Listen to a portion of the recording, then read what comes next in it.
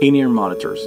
They've been a game changer when it comes to live performance of musicians. Some people enjoy to listen to music with them, but the philosophy behind that design was to isolate a musician on stage from all the external noise and only hear what he needed to hear to perform for his audience. They've been around since the 1980s, and now with the technologies getting better and better, we have more driver and especially more affordable in-ear monitors. And one of the game changer that came to the market a couple years ago is the brand KZ or KZ. These were so affordable that I was getting suspicious at the quality that you would get for the price you would pay. Some of the models that we have here are really affordable, and I want to see how much you get until the curve ends up to a little under $40. And that is only possible because of today's video sponsor, Temu. Yes, I have to check the pronunciation on that before doing the video. Temu is an online marketplace that offers the most competitively priced product in multiple categories. They offer free shipping and free return up to 90 days. You can get a $5 credit on your next purchase if you have an item with late delivery. And their price protection policy covers you if you order an item and the price drops within 30 days. You can request a partial refund. If you download the Temu app via the link in the description down below and search code DKT7536, you will get one pair of free, yes, these free KZ EDX Pro headphone if you are a new user. If you're not, you can claim a $100 coupon by searching the code DKT9928, and that's for all user and returning customer. Now that we get that out of the way, let's check out some in-ear monitors.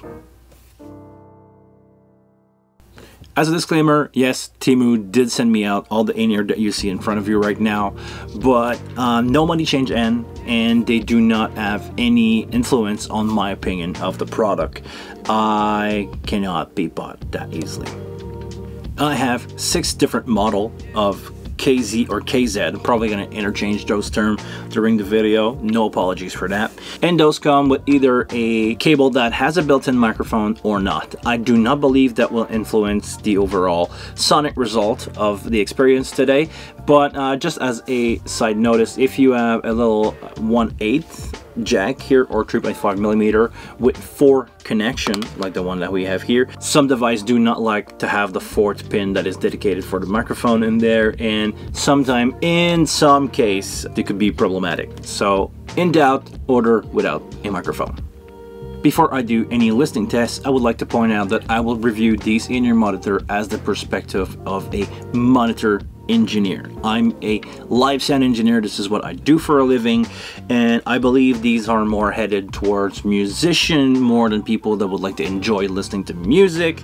The difference will be in the overall stuff that we would put into them. Any music that is available on any listening platform will have a mastering process applied to it, where when you are a live performing musician, it's gonna be straight out of the mixing console with more dynamics, different EQ range. Sometimes we will not limit ourselves to what the usual typical broadcast is calling for. Basically, if they survive the uncompressed, unmastered test, they will definitely work really well in a fully mastered situation.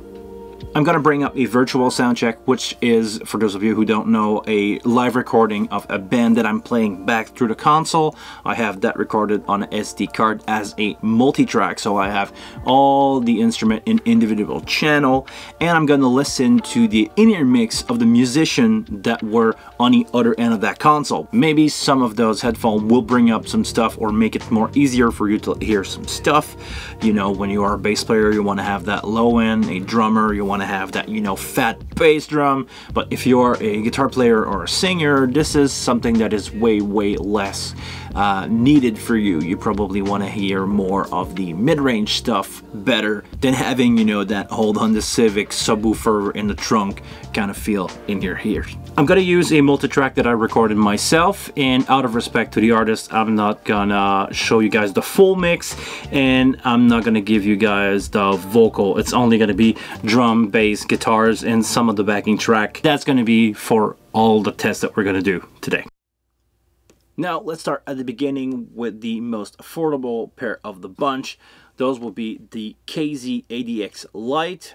Those are available with or without a microphone. They weigh 22 grams, they have a frequency response of 20 to 40,000 hertz, impedance of 23 ohms, and a sensitivity of 108 dB at 1 watt. The first thing I think we should do is to do a test fit, just see how the in-ears fit in your ear when I try to put them on. There is no left or right marking on these. Here's the model number that maybe you can use as a reference. On the cable itself, I don't think there is any left and right indication either.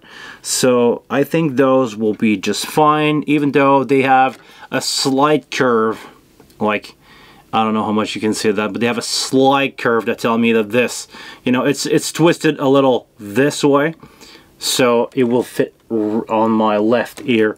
So I'm gonna take the bud out, I'm gonna leave it the way it is, I'm gonna plug it in, and I'm gonna try the left one here. If you ever wonder, that's the part that goes in your ear, and that's the part that goes over your ear. Usually I'm wearing the cable in the back when I'm performing as a musician or as a monitor engineer. I like to have my cable in the back, and if I do so, yes, it tends, can you see? It tends to push the bud out of my ear. So those are really made to go with the cable here at the front, which would make sense because they have a built-in microphone. You don't want a cable in the back, right? Just be aware of that if you purchase them for stage use. Maybe that could be an issue for you if you don't want to have your cable here in the front. Some people probably don't care. Just make sure to select the right model for you. So I'm gonna plug in my console here. Let's take a listen. Let's see how well these most affordable in-ear holds up when listening to a uncompressed live mix.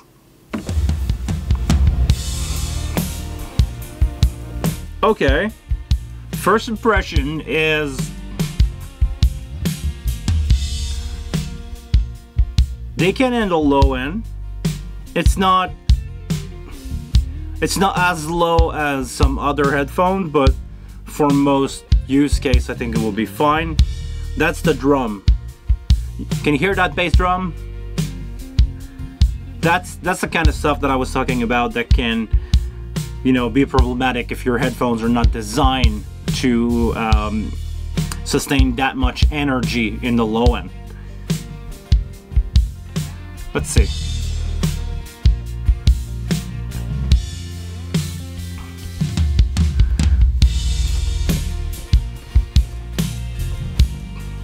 That's good. That's good. Now, other low end part will be the bass. Let's switch out to the bass.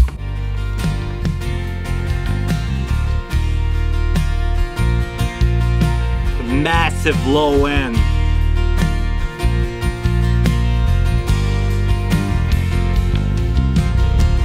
Yeah, it can handle low end really well. They are a little bright, and I think I'm gonna see that listening to the guitar. Let's go first guitar. Yeah, definitely bright around 4K, which is not a bad thing.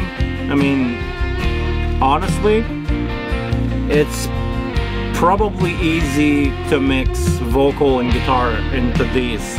If you are a guitar player, if you are a singer, that can probably do it for you, because they have a lot of low end, but they are really high mid focus. It's a great thing if you are playing guitar or a higher range instrument and vocal. And yeah, honestly, I'm surprised by the amount of low end that you get in them and definition. They are, like I said, a little on the bright side, but so far not aggressive. They just put an emphasis on the higher frequencies. Second guitar mix. Yeah, I think they translate that really well on that mix. It's a little bright, but I have a lot of definition. So far, I must say, I'm impressed. For really affordable headphone. Yeah, really happy. The only thing that I can say is honestly, the fit could be better, But I mean, at that price point, if you're willing to have your cable at the front, they're doing it. They're doing it just fine. Seriously, I'm impressed. Onto the EDX Pro, we have a weight of 15 gram. We have a frequency response that goes as low as 10 Hz and high as 20,000 Hz, impedance of 16 ohm, and a sensibility of 110 dB at 1 watt. Now, let's take a look what's in the package. We have that little package that slides out. And by the way, those are the ones that are free if you download the Temu app in the description. Again, cable is detached of these. We're gonna have a nice little bag with a cable. Pretty much the same cable as the one that we previously checked out. We have the earbuds here in a little plastic container. Those come with white earbuds. I don't know if they will make any difference, but they seem to be a little different than the other one that we seen before. The cable goes at the top, and looking at that, it's telling me that this is my left, but there is no writing on the earbud itself that tells me if it's left or right. Okay. Fit seems a little better. I don't know how much of a difference on the shape there is here, but it seems to be a better fit. You know, just the background noise of the preamp is a little louder than before. So let's take a listen. First the drum.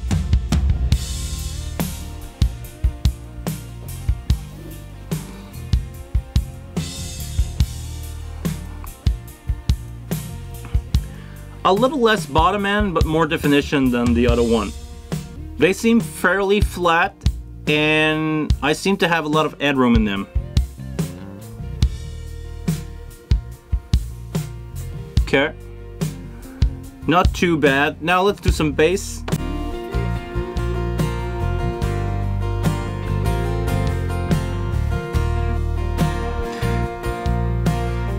I can hear the low end, but it's not like having subwoofer. It's a nice clean low end, I should say. It's not having too many emphasis on low end. The guitar seems to come through a lot into these. Yeah, listening to the guitar mix. Let's go to the guitar 2 mix.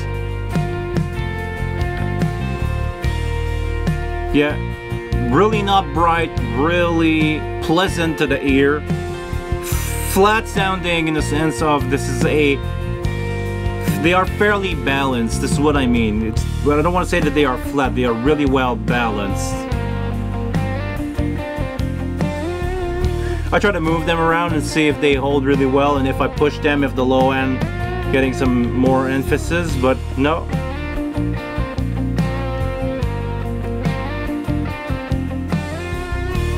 Honestly, so far I like them. They cover everything really well. Let's go back to the bass.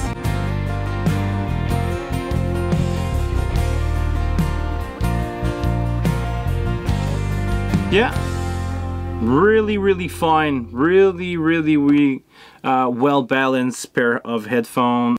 They seem to have a really accurate representation of the mix. They do not put emphasis on anything, so I'm gonna classify them as really good all-arounder. The fit is really well. I don't know if it's the white buds that making a difference here, but they seem to fit really well. I'm surprised. They are really good, and especially since you can get a pair for yourself for free, they are definitely worth the money that you're gonna pay for them. Here we have the ZSN Pro, weight at 29 gram, frequency response from 7 to 40,000 Hz, that's a lot, impedance of 24 ohm, and a sensibility of 112 dB at 1 watt. So these should be lighter and really loud headphone, judging by the dB rating. They are really light, so they do not feel like you have your rocks in your ear. Again, no marking for left and right, but with a little cable connector on top, we know, looking at them, that this is gonna be right, and looking at this with the butt at the front is gonna be left. The default earbuds on them seems fine for me, so I'm gonna put the spare one here, and let's take a listen. Starting on drums again. Oh, they're loud. They're really loud. I have to turn down the volume here. Okay. So far, good. Not too bright. Let's go to the bass.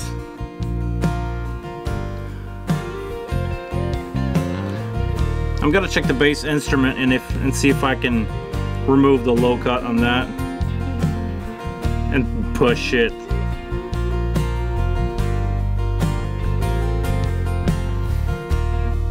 Yeah. They tried to shake my skull. They're not, you know, they're not bass heavy, but they have the extended range. I can feel that they are trying to give out that really subwoofer feel in your ear. Feels really good. I can feel the stereo separation in them. They are really, really wide. They have that extended low end. I can feel it. Let's take a listen to the guitar. Yeah, listening to the guitar, they are really not too bright, not aggressive. I can take some loud guitar in these and it would not try to rip my head off. Really, really satisfying. Really, really pleasant earphone to listen to. They do not have, you know, frequencies that will cause ear fatigue after an hour or two of show playing with them. I really feel that they are pleasantly soft. I feel like I could have them on for a long period of time and not being disturbed by the physicality of them, nor listening to a long time music at loud volume in them. Really happy so far. Now we have the ZVX model. They weigh 128 gram. They have a frequency response from 20 to 40,000 hertz, impedance of 25 ohm, and a sensibility of 109 dB at 1 watt. I really like the black tips on these ones. This is usually closer to what I use on headphone, and oh, these are made of metal. Those are not made out of plastics. They seem so much stronger. They seem way, way, way higher quality. Wow. Okay.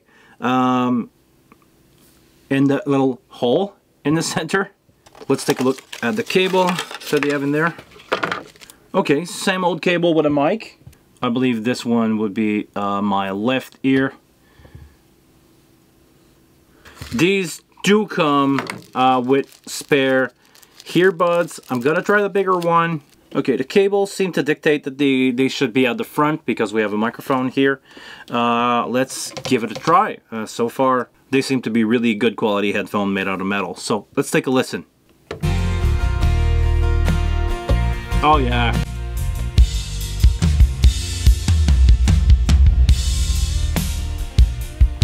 Still a little bright, but definitely a better low end. So make sure if you have these to use the right size of earbuds for you to listen. But I must say, so far I'm really impressed. Those are really screaming quality. They are really solid. I love everything that is matte black. But the paint is really good on them. They feel really, really like quality headphones. Yeah, really happy with them. Let's go guitar mix.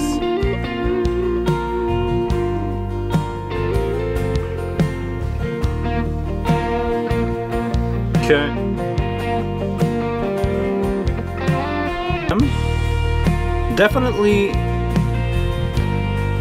Definitely fine for a musician. Honestly, really happy with them. Yeah, that low end is way, way, way better with these headbuds on. Really nice. Definitely feel heavier and from a higher price range. These. The ZS10 Pro. They weigh 32 grams. They have a frequency response of 7 to 40,000 hertz, impedance of 30 ohms, and a sensibility of 111 dB at 1 watt. Cable, some replacement earbuds, and they seem to be made out of metal. Ooh, They seem to have like stainless steel finish. They are really good looking. Oh, a different cable this time. This one is made out of clear plastic instead of that brownish like the other ones. Again, we start with the drum. Ooh, low end for days.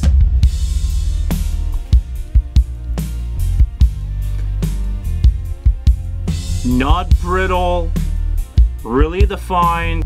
Let's go with the bass. Yeah.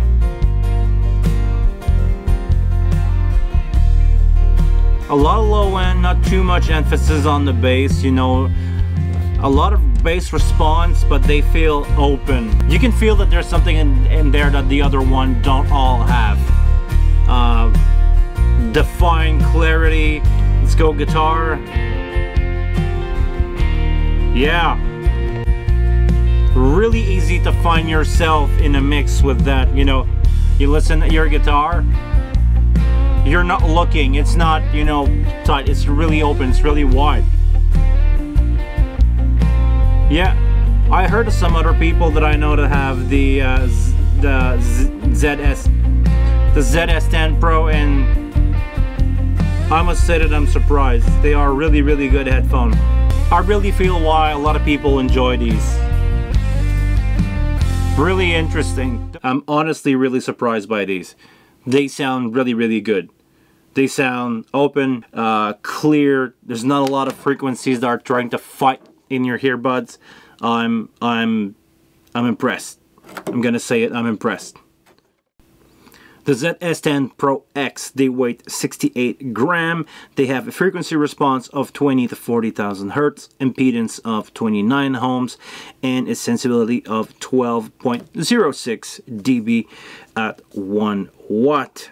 Okay, so white foam on these. We have some spare one that I'm going to leave in the box for now. They seem to have a little more depth than the other ones, which is maybe helpful for you if you have deeper ear canal. If the other ones are, you know, sitting flush against your ear and do not reach far enough for you to have a good seal. Let's take a listen at these. These have the white cable, white transparent cable, not the brownish like the previous one. Let's take a final listen. Drum mix first, let's go.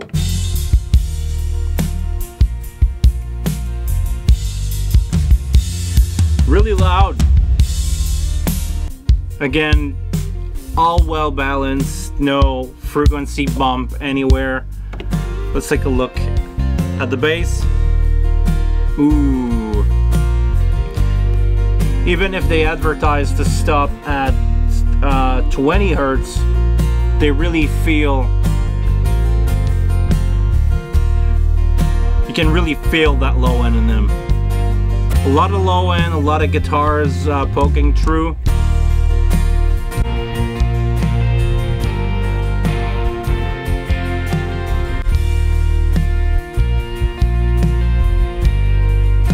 Really defined, not, you know, doesn't feel like everything is driven by one driver. Everything seems to live in its own world.